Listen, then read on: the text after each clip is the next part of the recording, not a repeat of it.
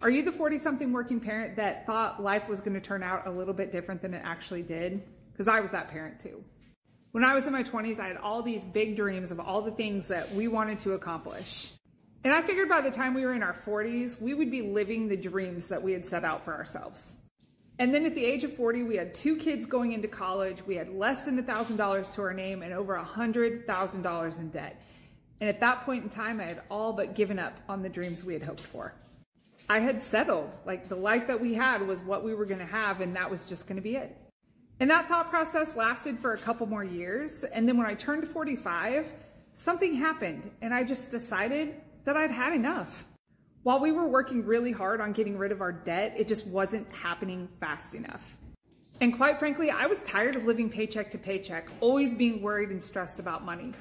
My high school students swore up and down that people could make money with their social media. I didn't really believe them, but I decided to check it out so that I could teach it to them, but I became really intrigued by it. The opportunity was too good to pass up. That was 2 years ago. Since then, we have pulled ourselves out of debt, we have put money in savings and investments, we've traveled, we paid for college tuition, and we did this. I'm standing in the dream I had for us 25 years ago. Trust me when I say it is never too late to do something new, do something different, and change your life forever.